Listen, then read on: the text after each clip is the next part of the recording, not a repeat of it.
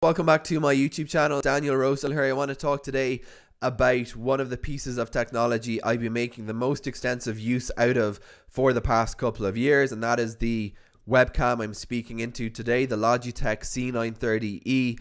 It's the webcam I've been using to record my video blogs and my screencasts and all that kind of content for about the past year, and I've become very, very fond of this webcam. And through trial and error, I figured out a few things that have improved the recording quality, and I thought I'd pass them on in this video.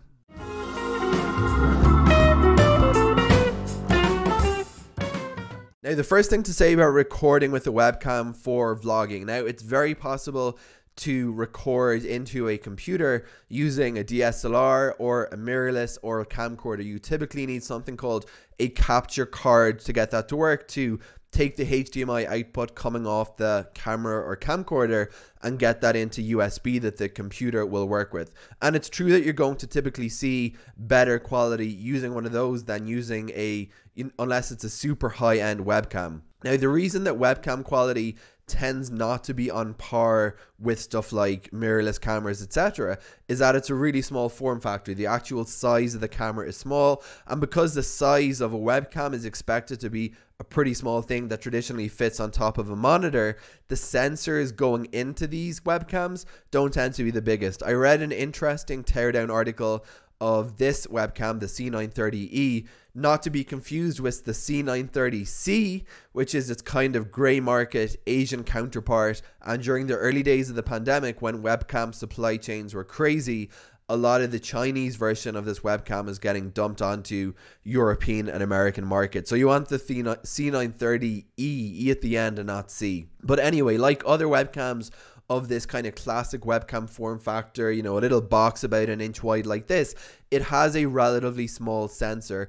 And typically when you have a small camera sensor, you're going to notice poorer performance in low lighting conditions. Now, this goes whether we're talking about using a pocket gimbal like the Fimi I record some videos on, or the DJI Osmo, or anything else that's a small camera with a small sensor. You can get often really, really good results shooting on those cameras during daytime, but as soon as the sun goes down and you're relying on artificial lighting, it can go very, very far down. Now, the C930E does have a little bit of illumination just to the left and right of the camera lens. Looking at me as I speak into it are these little small lights. Now, these, I just have to say, don't throw off enough light that if you're looking to record your video blogs at nighttime, it's not going to look good. To give you guys an idea for the lighting setup I use when I record these blogs, I have over my head here about a 10-inch LED panel that's providing most of the lighting. I have another little light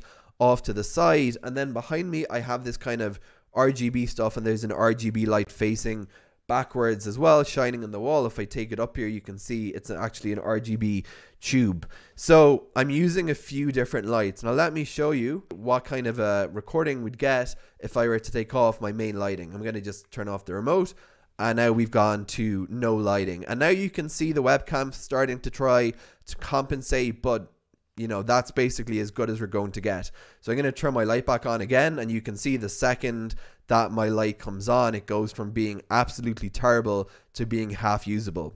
So if you are doing vlogging and you want to do it using a webcam and not using a camera or camcorder and a capture card, it's essential that you have some decent lighting on your site. I'm not saying my lighting is perfect, it's very basic in fact, but you can see that just having one key light filling me in here from the top versus me having no lighting on me whatsoever, it's a night and day difference, literally.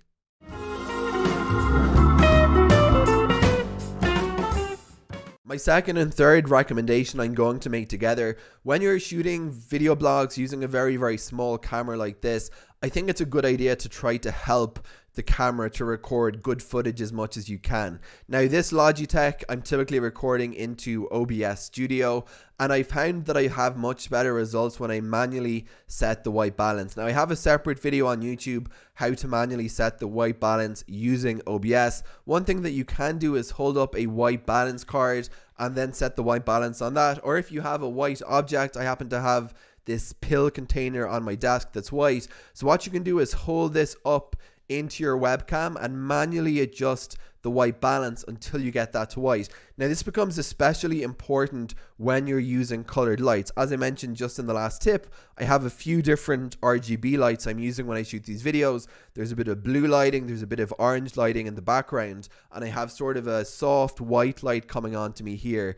Now if I could just go for the automatic white balance, trust me, it doesn't look good. I have a little bit of a kind of red tint to my skin at the moment just because I slept horribly, my skin's a bit irritated, but if I leave the auto white balance on, I look like a beetroot. So for whatever reason, if you're using a bunch of different RGB lights, the camera has a hard time picking out what white should look like. So I find it very important to manually set the white balance and also manually set the focus as well. There is autofocus on this webcam. It's pretty good, as you can see. This took about a second to focus on my fingers. Now back to my face. But if I was recording this, typically before I started rolling, I would manually set the zoom because I'm going to be staying in pretty much the same distance from the camera. So manually set the zoom, manually set the white balance. You can do both of these things in OBS Studio, and I found that it just makes a really, really big difference.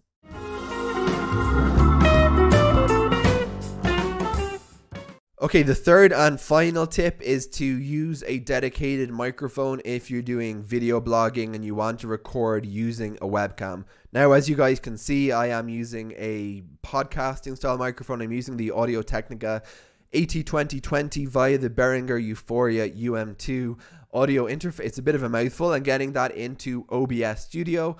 But previously, I just used to use a lavalier microphone just clipped onto my t-shirt, whatever. Now I found that they both delivered much superior audio quality than using the internal microphone on the C930E. But just to show you guys what they sound like, I've added them both as sources into my OBS Studio here, and I'm going to swap over from the microphone you're listening to, the AT2020, and now you are listening to audio pickup from the built-in microphone on the webcam itself, and I'm just adjusting the gain a little bit to try stop the levels from clipping. But you should hear, I'm going to give you a few more seconds to listen to the difference in audio quality between the built-in microphone on the Logitech C930E business caliber webcam, and now I've gone back to the AT2020, and I hope you agree with me that the audio quality is better.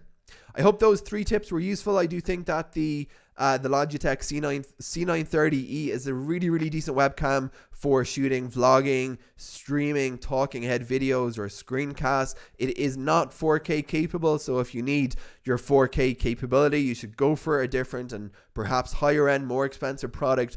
I would just say, I think for a lot of these really basic videos, I don't think 4K is necessary. I think 1080p is more than good enough. Just to recap on my three tips. Tip 1 is pay attention to lighting. The sensor on this webcam, like all webcams, is small, and using lighting or no lighting is going to make a dramatic difference. One more time, here's me with my light turned off. Here's me with the light back on, and it just doesn't get any better with the light off. It doesn't like adjust. That's as good as it gets.